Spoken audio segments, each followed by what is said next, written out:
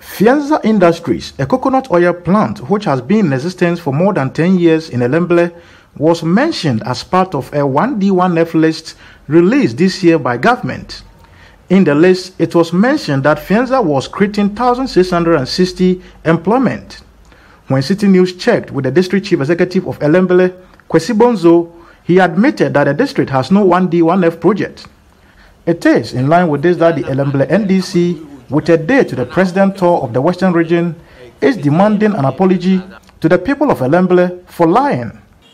At the Meet the Press encounter, organized on Friday, 13th December 2019, the president peddled a highly mischievous falsehood when he indicated that a coconut oil processing factory has been established in Ellembelle and that over 1,600 jobs has been created for the people of Ellembelle. The Feanza Industry in Ellembelle district, captured in the president's list of factories under the one district, one factory policy, was misplaced and false. Unfortunately, the president, in his frustration and pretense to let Ghanaians know that he has fulfilled in 1D1F promise, smuggled in Feanza Industry as one of the factories he established, and that 1,600 jobs has been created. This is false and a direct insult to the people of Ellembelle. President Akufo-Addo, as part of his tour of Ellembelle, would also be visiting construction of the Siama to Nkrofo Road.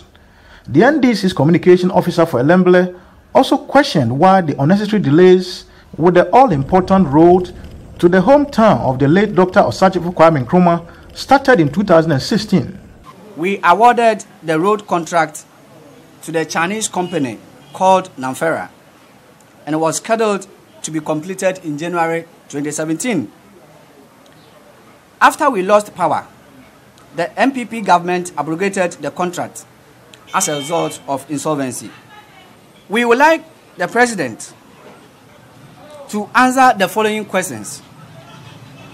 Why was the road project delayed for 4 years after the NDC left office? Was the initial contract terminated? If yes, why? What was the reason for the needless delay?